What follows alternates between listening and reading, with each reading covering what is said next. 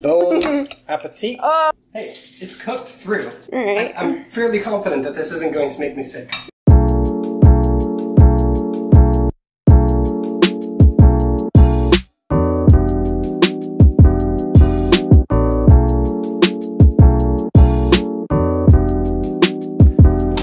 Alright, welcome back to Uncalculated Cooking, where the recipe's made up and the ratios don't matter. I like that catchphrase and I'm sticking with it. So today, we're doing meatloaf. This ain't your mama's meatloaf. This is Guildenstern meatloaf, okay? So you've got your ground beef right here. Yep. Have some eggs to sort of hold things together. I don't know. I've seen my mom put eggs in meatloaf before. Some butter. We're gonna put an onion in there. Got some mustard. Got some breadcrumbs here. Salt and pepper. And I think ketchup. I think I'm gonna put ketchup on top and have it be sort of saucy, like me. Alright. Ketchup. Okay, great. So we've got a bowl to mix everything in. So let's start with the beef. 160 degree internal temperature. I know we're doing no recipe here, but I'm not gonna eat anything that's dangerous, so we'll go by that. It's a good way to open meat. Slice it down the middle and squeeze it out. Yeah, literally. Just oh my god. Really? yeah. I'm gonna use a different knife first of all.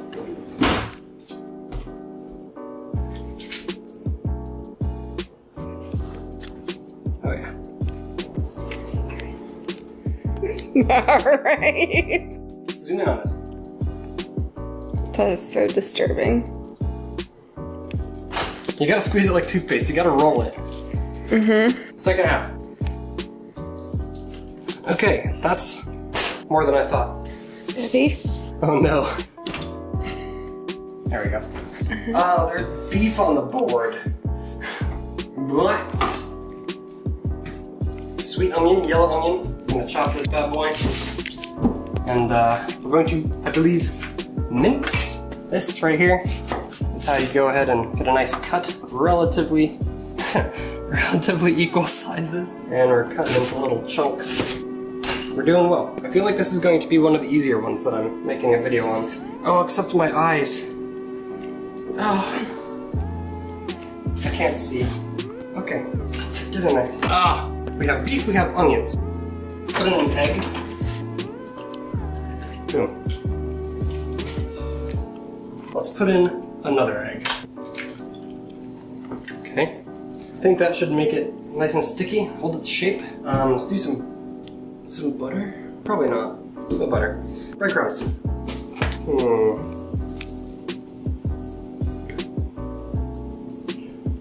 We'll add more as needed.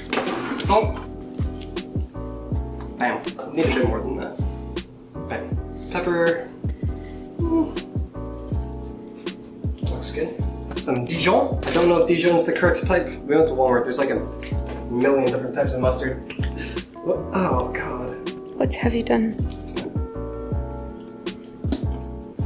Dig in, I guess. Let's get in here.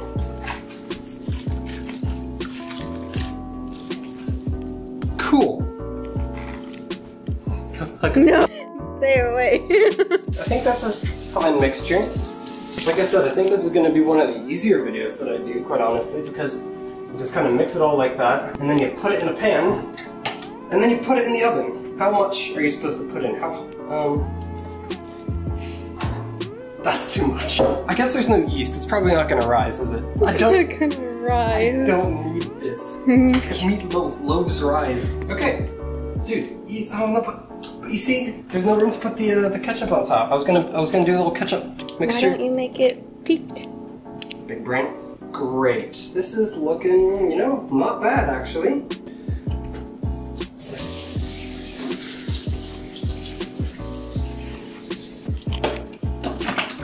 Shake it up. So how am I gonna, excuse me, I need a spoon. So I'm gonna pour it on here and then I'm gonna kind of spread it around. Not that I need to spread it much. Look, it looks good. Okay. Got it. So now, what we do is wait. You know what I'm gonna do? We're gonna do microwaved meatloaf. Not poached. Okay. So, microwaving a meatloaf. You're gonna want to take your regular meatloaf. Oh gosh. Here. Take a spoon and kind of cut the top dome off, which is sad because that was probably going to be a pretty looking meatloaf. I've got a plan. Okay, right here. Take this. Bam. Easy. Fill this in with ketchup now. Oh god, no, it looks sad. Do you want me to remix it? Alright, so I'm gonna rub that all in. Rub it up, I guess, reform it into dome shape. Yeah. Okay, okay. We're looking good. This is how the Guildenstern do. So now what you want to do, get your ketchup. Round 2. Round 2. It still looks pretty decent. So, question, why are you microwaving it when you could have made a burger? Oven, stovetop, microwave. It's the trifecta. So you're gonna wanna get some butter in the pan. Gee, oh, it's a lot of butter. This is gonna be the plate loaf. You really want it thin. We're making meatloaf, not burgers. This is somewhat loaf-like. What do we got here? Beverage. Okay. This is a lot of butter. Internal temperature of 160. So you gotta set that bad boy to 160 so we know right when it gets there.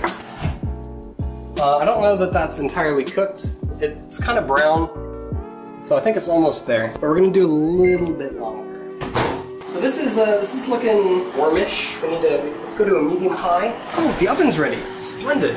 Ah, there's already something in here. That's fine. Okay, meatloaf. Yeah, looking good. Right on in. And how long? I'm thinking a flat hour will do. Hey Siri, set a timer for 1 hour. Oh, it shrunk quite a bit. But you know, much like the poached cookie, when it shrinks, that's where the flavor's at.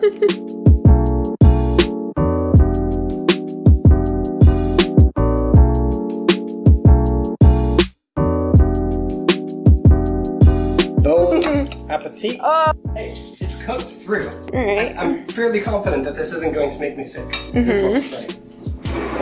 That needs to cool anyway. Here we go.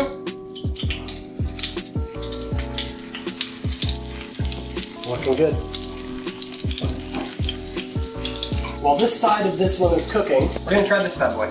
So, go ahead and get a zoom on the one on the fork here. Nicely colored, fully cooked. Got some onions dangling off the side. There we go.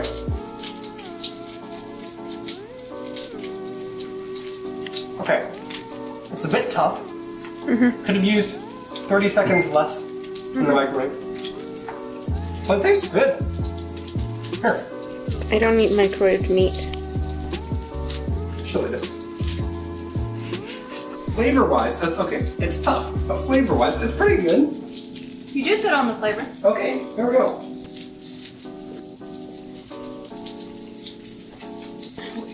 The flavor. The flavor's there. It tastes almost like eating like a McDonald's burger, but just the burger. That's not bad. A lot of people love McDonald's. I think this one's turning out the best so far. It's kind of like It smells really good.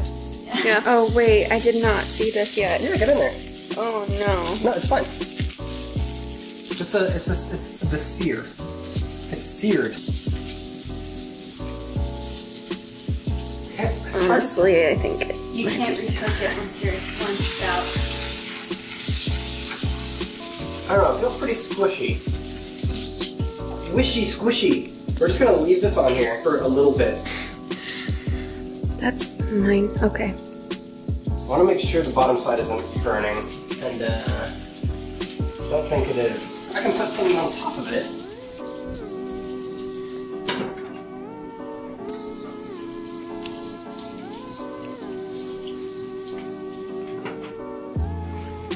That's alright. Do you think I can use this on this? Yes. Okay.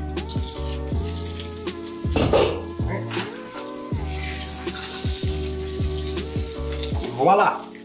Get in there.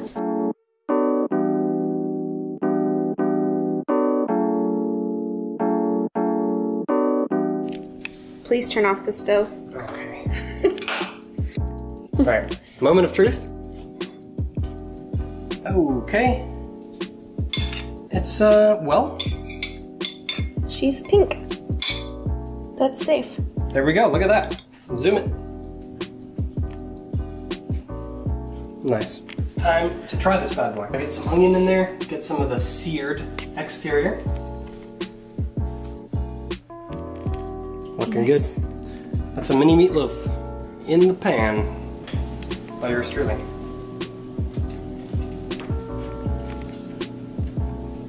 That's good. Okay. This is the best result yet. Here, try this. Yeah. It's decent. That's a solid meat product. This might end up better than the one in the oven. Actually, probably not, because the oven is very regulated, you know? Certain temperature, certain time. We're using this bad boy to make sure it's safe. Do you want to check it? Or no? I'm sticking with the hour. He's sticking to it, boys. Which we've got 40 minutes left, so we'll be right back after this commercial break. Man, I am bored. Well, you know what you could do, babe? What's that? You could watch twitch.tv/Goldenstern for some prime content. Some prime content. What kind of content are we looking at here? Something like this. Helsinki. We got Turku here. Oh, dude, it's Turku! Oh my god. Nygren. I don't want to TOS myself. So we're gonna check the loaf. I think we're like 40 minutes into the hour. We'll see.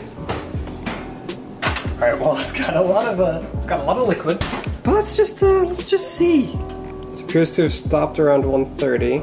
Certainly needs more time. We'll leave it in there for another 20, maybe a little extra, maybe another half hour. Check on in another 20 minutes, just so we can see how your hour estimate was. 20 minutes later. In the meantime, while we're waiting, we went ahead and we made a stuffing. Didn't film that part because definitely used the recipe for that. Quick and easy though. We think that the meatloaf is going to be pretty good, so we made a stuffing to go on the side of it. So we're going to see how that is actually. It was at 130 degrees when we checked it earlier. 20 minutes ago. And yep, 375. And it needs to be 160. I'm going to let it go so you know it's the full timer. 1 hour. Okay, the top of the onions are like burned. I don't know what to think of how this looks, but let's check the internal temperature. Yeah. That is going up. That's going up much faster, yeah. Dude, what? It looks like it's stopping around 140 here. All right, we need more time. So 20 minutes. All right, here we go. 20 minutes made it go from 130 to 140. No. To get to 160, if it's linear, that'll be 40 minutes from now. You know what you should also maybe consider? Maybe your oven is not hot enough. That could be the case. We could do a little turn there. We'll turn up. 400. So maybe another 20 minutes. Hey Siri. Okay, 20 minutes. All right, we'll be back. 20 minutes later. The 20 minutes is almost over, so let's go ahead and try it. As you can see, the ketchup is burning. Don't know what. Close the oven, please. All right, but let's try it. Look how fast it's rising. All right, we're going for 160. Oh, it's passing 140 for sure. 150. Hit me up with that 160. Let's see it. Get there. Yes. Okay. So I think I should drain off the liquid before actually cutting into it. That's probably fine. Okay, cool. It smells really good though. Really?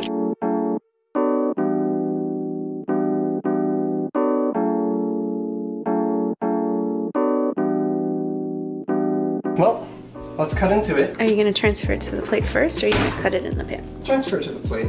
Yeah, sure. So we can see it. I don't know what I'm going to use. We're gonna use 2 forks. We're just gonna kind of impale and transfer.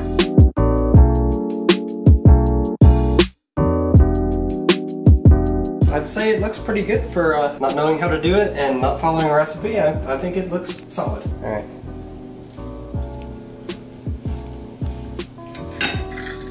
All right, you ready? Look at that. That looks pretty good. Let's see. We've got some nice charred ketchup. Get the inside. Oven cooked actual meatloaf. Well, to everybody's surprise, one of these videos has turned out good.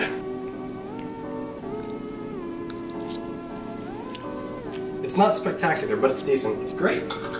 Well, I think that's a success. Well, I like it, I love it, and we're about to eat some more of it. So thanks for dropping by. Appreciate you watching the video. Go ahead and like, subscribe, ring the bell so you get a little notification when I post something new, like one of these lovely videos you see here.